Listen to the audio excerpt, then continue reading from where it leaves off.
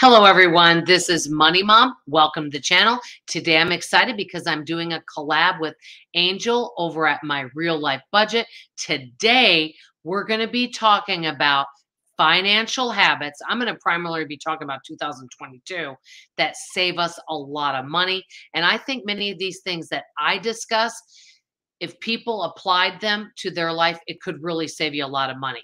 I'm going to start with number one. The first one is, even though prices around us have increased, I've refused to allow my bills to go higher. If they are going higher, then I'm figuring out a way in another area to lower them. I'm not doing auto ships. So I'm basically not allowing my expenses to increase. That's number one.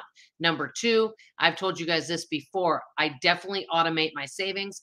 My product demonstrations that I do Thursday through Sunday, that goes into a special account and that goes into a savings. And I'm going to tell you, that savings has helped our family out a lot, from purchasing foundation work, air conditioner, went towards our vehicle, and it is such a blessing to have it. So I don't even think about that savings. I have savings go into that account. And so that one source of income goes to savings, and it's a real blessing.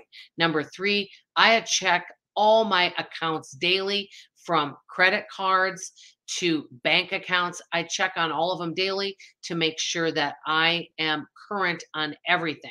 So I'm on top of that every single day. Number four, I primarily use cash. I do use a cash envelope system. Occasionally, I do use a credit card, but I don't accrue any interest and I don't carry any balances. So that's really important. But I primarily do use the cash envelope system. Okay, number five, this is really key. There are times I go over budget. There's times I overspend, mostly on groceries. But when I see myself do that, I pull the reins in before it really gets out of control. I say to myself, okay, enough's enough. You had your fun. You're back on your budget. Okay, number six, this is key. I make sure, and my father taught me this, to take care of savings and my four walls. That means all your basics expenses, food, everything. All of that gets taken care of first before I spend any other money. In other words, to be totally frank with you, I do go without a lot of things that maybe I would love to spend money on. The reason why is I want to remain consumer and mortgage debt free. And I also like to have money in savings for when big ticket item expenses and emergencies come up. So my four walls are taken care of first. Number seven, I keep up with any type of repair. I don't let a repair get out of hand where it becomes more expensive. Number eight, this is also key. I'm always looking for more ways to make money and to save money, and I have more than one stream of income.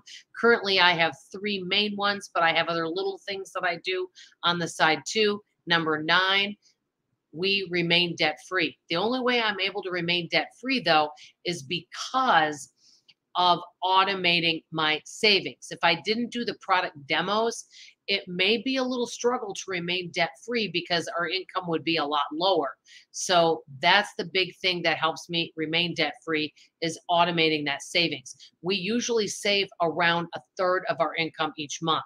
Okay, number 10, I'm a homebody. That right there doesn't need explanation. When you don't leave the house a lot, as long as you don't buy stuff online, that saves you a lot of money. Number 11, I pay bills ahead, and I'm always paying things ahead. I also sometimes pay things for the whole year. So that really can save. That way you don't have all these little bills coming out each month. It really makes a big difference. And this is my little trick for number 12. I have to be totally frank with you guys. I would love to buy everything I see. I love to shop. I love to buy things. I love retail therapy.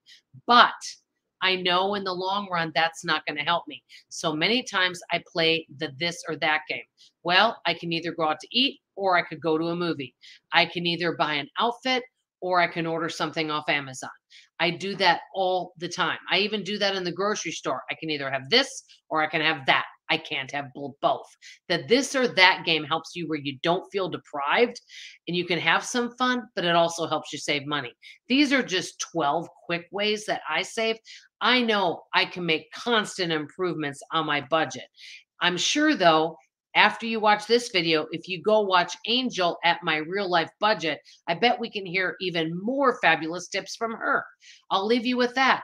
I'm going to link her channel below. Let me know some of your best great money saving habits and money saving tips in the comments below. You guys know I love to hear your comments.